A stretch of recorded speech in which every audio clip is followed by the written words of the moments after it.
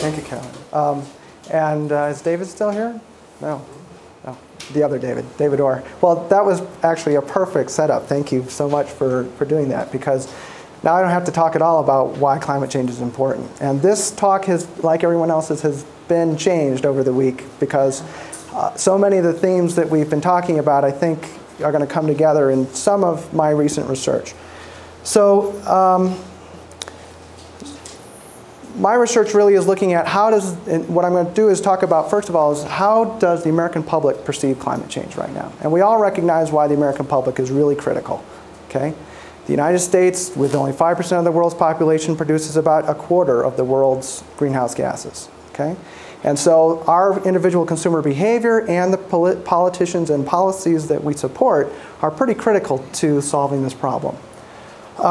The second thing I'm going to talk about, though, is then look at the global scale of how does the world public, from what we know right now, think about the environment? What kinds of environmental values are out there? Okay? So I'll just get started.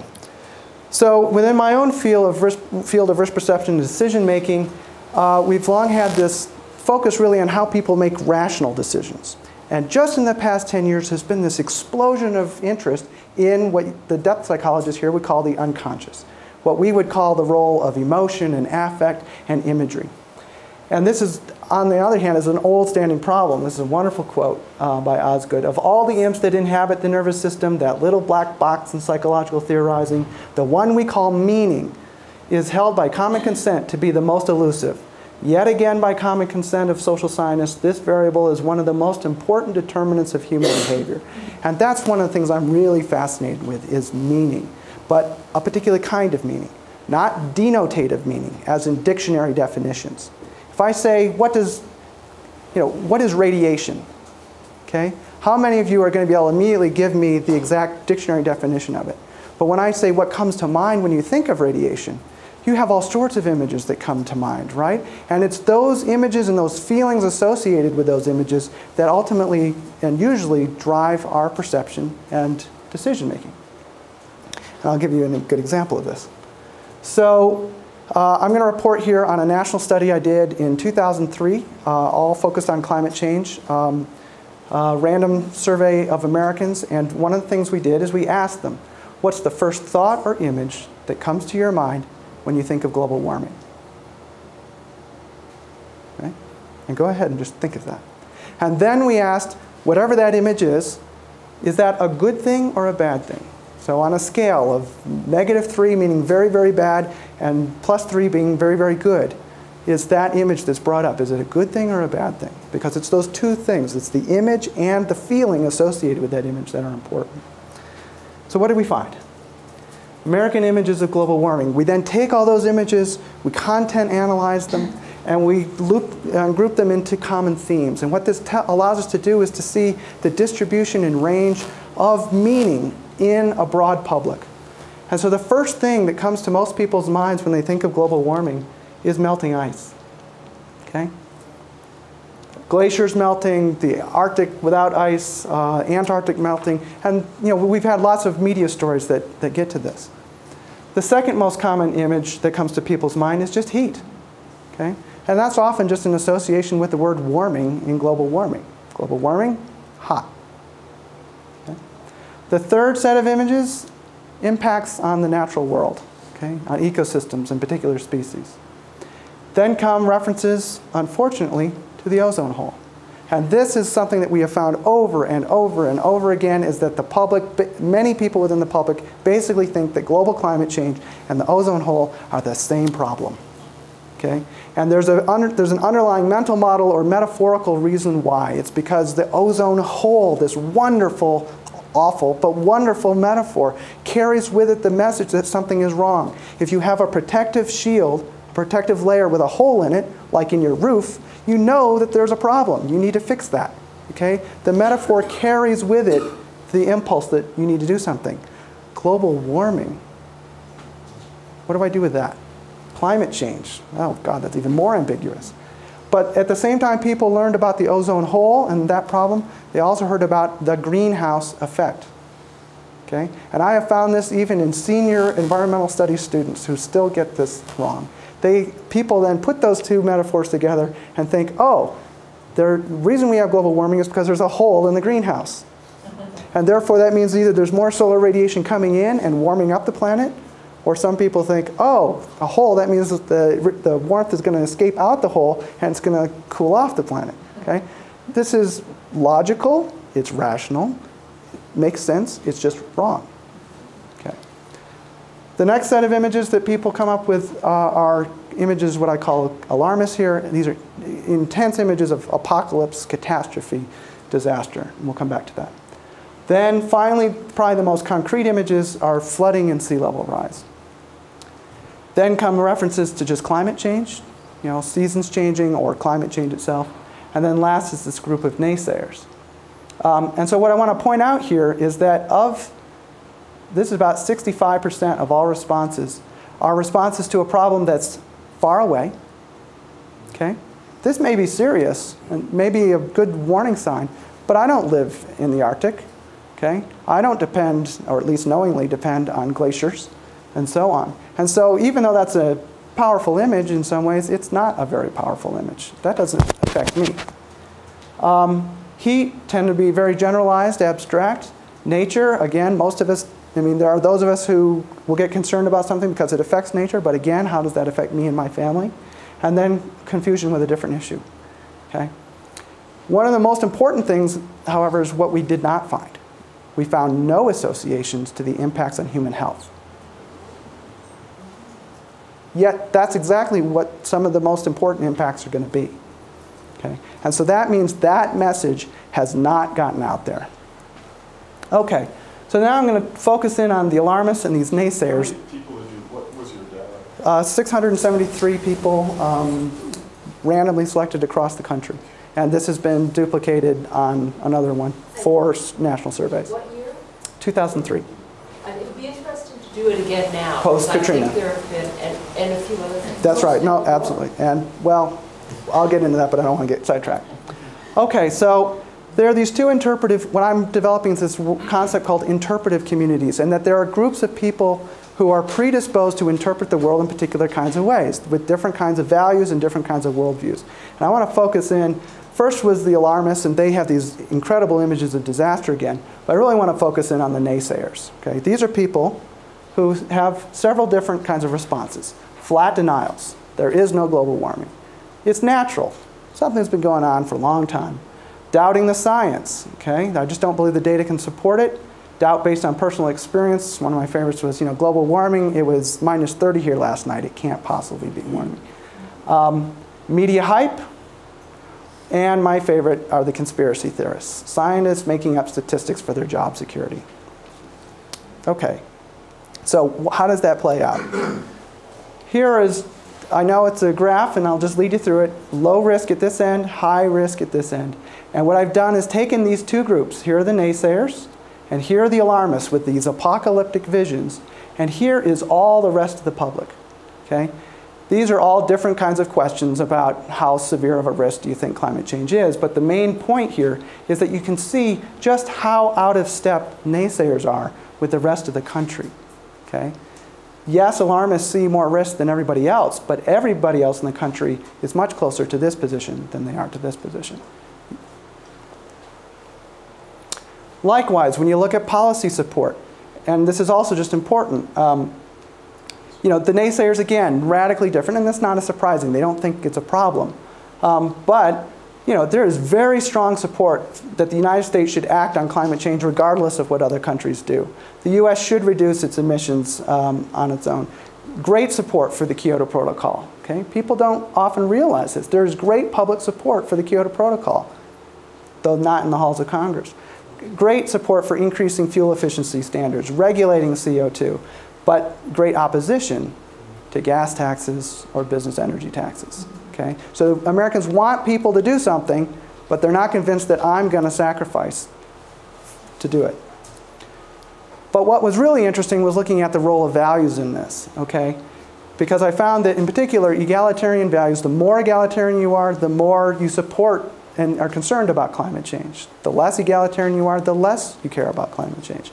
And so these group of naysayers disagree that the world would be more peaceful if wealth was divided equally among nations. They don't support affirmative action. They disagree that the world needs more participatory decision making. Okay? They think that we have gone too far pushing equal rights. Okay? You're starting to see there's a worldview here. By contrast, you look at a bunch of individualism kinds of aspects, and they're very high on that. The government should get out of our way. Life sorts out those that try hard from those who don't. The government shouldn't have the right to regulate us, etc. Okay? So who are these groups? Okay? Alarmists tend to be slightly more likely to be women, minorities, and liberal. And that's about it. The naysayers are a very distinct group. Are we alarmists? I won't go there. And I said tend to be. The naysayers are predominantly white, male, conservative, Republican, Christian, and they primarily get their news from? Everybody says that, but no. Radio. Talk radio. Okay, and I have, with tongue-in-cheek, say this is the Rush Limbaugh effect. Okay. And it relates to trust. And I've mentioned trust several times in this conference, but the naysayers are more likely to trust corporations. They very much distrust media. They very much distrust environmental organizations. They're less likely to trust scientists and doctors, and they're even less likely to trust their own family and friends. Okay. Yeah, I'm beginning to see the character structure. Okay. Okay. So this points out that messenger is as important as message. Okay. If you're an environmentalist, you're actually making it worse trying to talk to these people about climate change. Okay? They will not listen to you. And so this is an important point I just want to make, is that who delivers the message is at least as important, if not more important in some ways, than the message you're actually delivering. Okay, this now is showing something else that I want to talk about, back to meaning. What you're seeing here is the whole public in the black, versus I did a survey of climate change activists at the World Climate Summit in year 2000 at The Hague. Okay? I participated in that summit, and I was able to survey 112 climate change activists. Okay? And not surprisingly, when you look at their images, the images they provide about global warming, they also provided images of disaster and flooding and melting sea ice, but their negative feelings associated with those images are much stronger. Okay? And that's not surprising. These are activists. They think this is a truly global problem that needs to be dealt with. And interestingly, the term global warming and the term climate change are seen as equally bad. But when you look at the public, these two terms have very different kinds of negative feelings associated with them. Global warming is bad. Climate change is not so bad. And this has already been exploited for political gain. Okay? There was a leaked memo from a strategist by the name of Frank Luntz, who's a Republican pollster and strategist, who sent a memo to the White House in, I think, the year 2001, entitled How to Win the Environmental Communications Battle. And he lays out this whole strategy based on his research. And of that, he talks about climate change.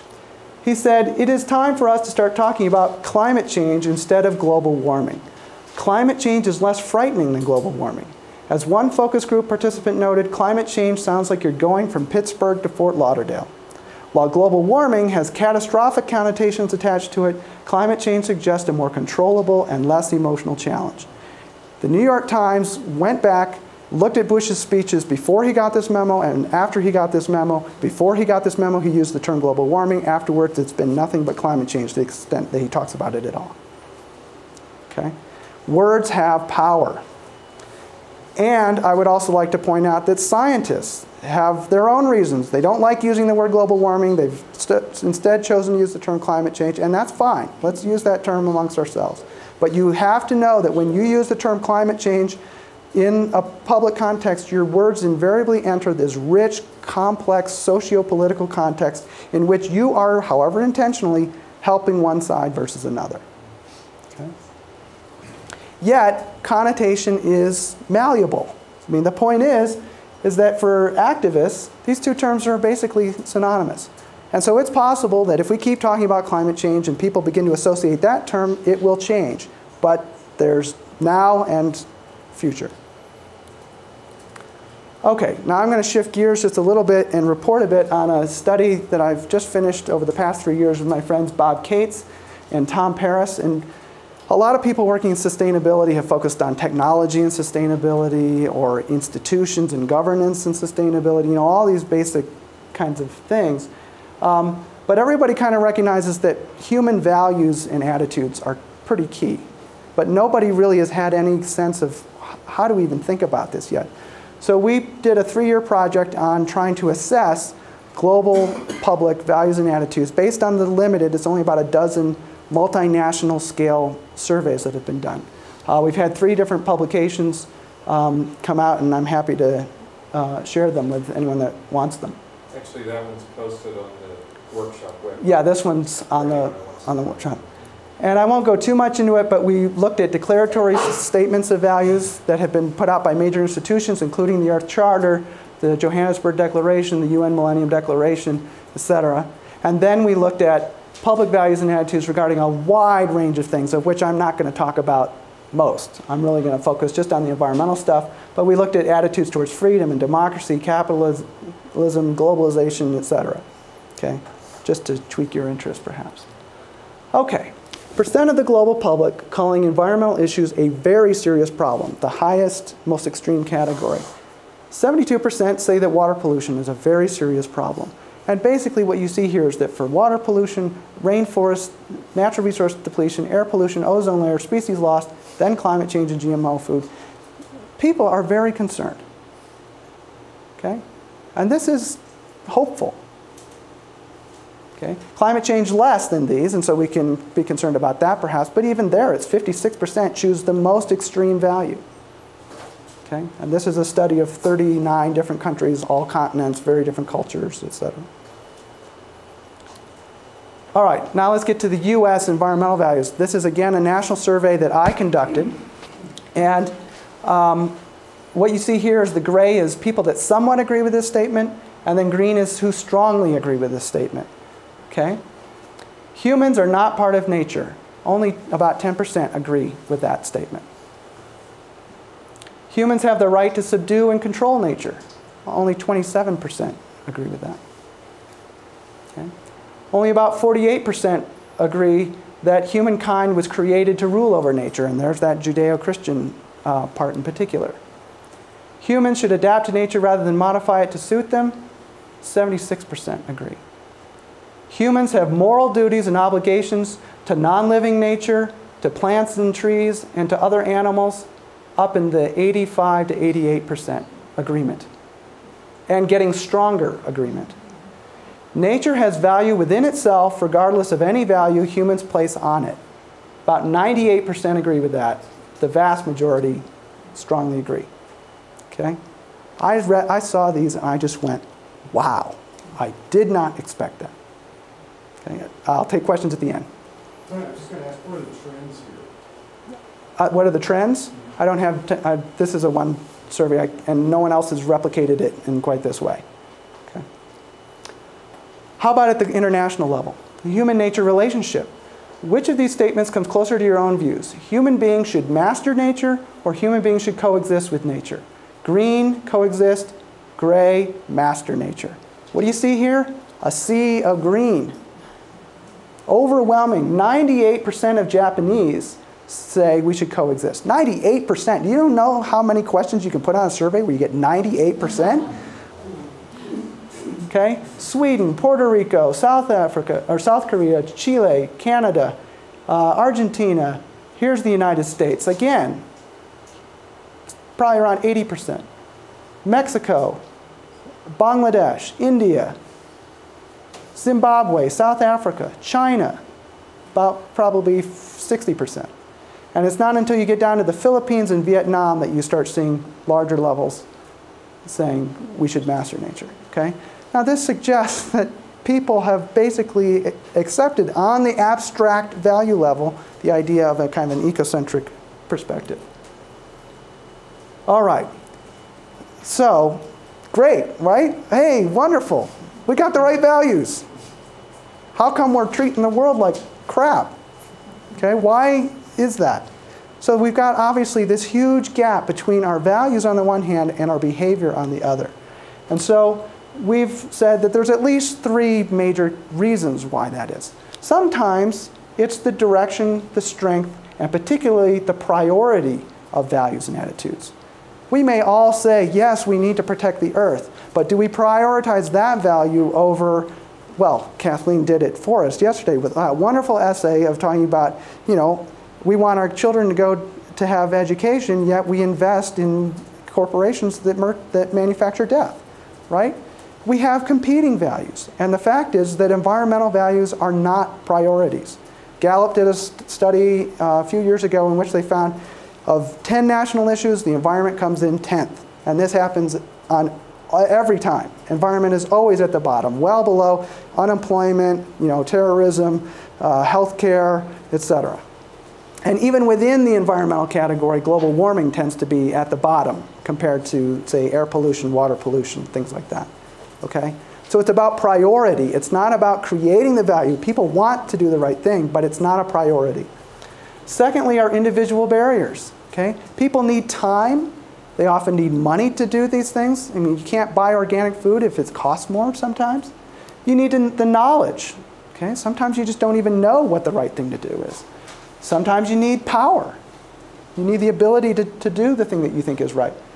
Perceived efficacy is really important. You know, if you don't think that what you're going to do is going to make a difference, then why do it? And habit. You know, we cannot underestimate the power of habit. And then there are structural barriers. Laws, regulations, perverse subsidies, infrastructure. You know, you may want to use light rail to travel from one city to another, but if it isn't there, you can't do it. Okay?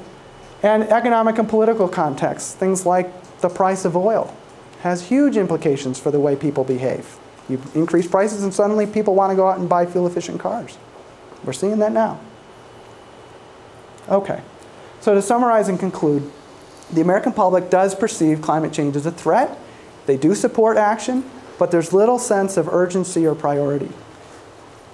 Yet, as we're also pointing out, and I think as David really did a nice job of showing us in his talk, this role of the unconscious, the role of meaning, of affect and imagery are critical. That's why advertising works.